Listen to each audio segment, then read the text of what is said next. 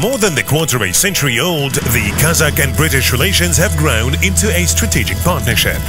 The United Kingdom is one of the 5 largest investors to the economy of Kazakhstan, with over 800 legal entities with British capital registered in the country.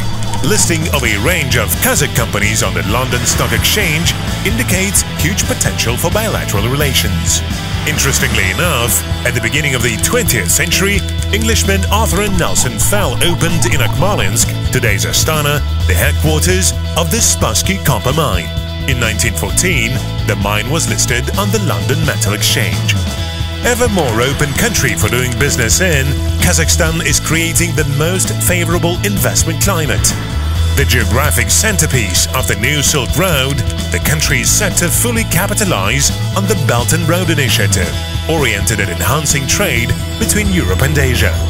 Opportunities are countless as businesses can benefit from cheaper costs of exports. The Astana International Financial Center, launched on the 5th of July 2018, has aroused a great interest among the British businessmen as a new platform for investment and growth, since it's the only financial center in the region based on the English common law principles. A new financial center risen on the territory stretching from Frankfurt to Hong Kong and populated by some 300 million people, the AIFC is already in full operation and welcomes new residents. The AIFC bodies operate to the highest international standards, ensuring fairness, transparency and efficiency of financial markets, unconditional rule of law and flexibility that is responsive to the needs of global business markets.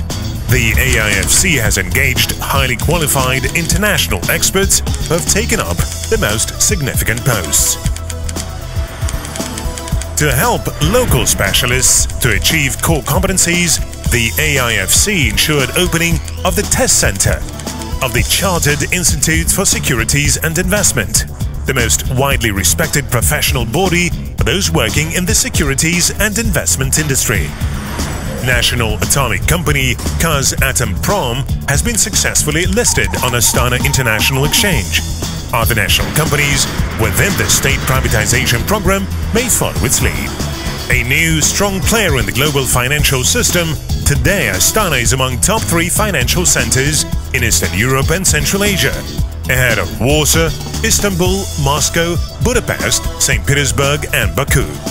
Within just 6 months, Astana has risen 27 positions up, reaching the 61st position in Global Financial Centers Index. The AIFC is taking significant steps to become a financial hub for Eurasia, the new destination on the map of global financial centers. The country of the Great Step welcomes the British investors to help become key players and partners in the redistribution of global capital.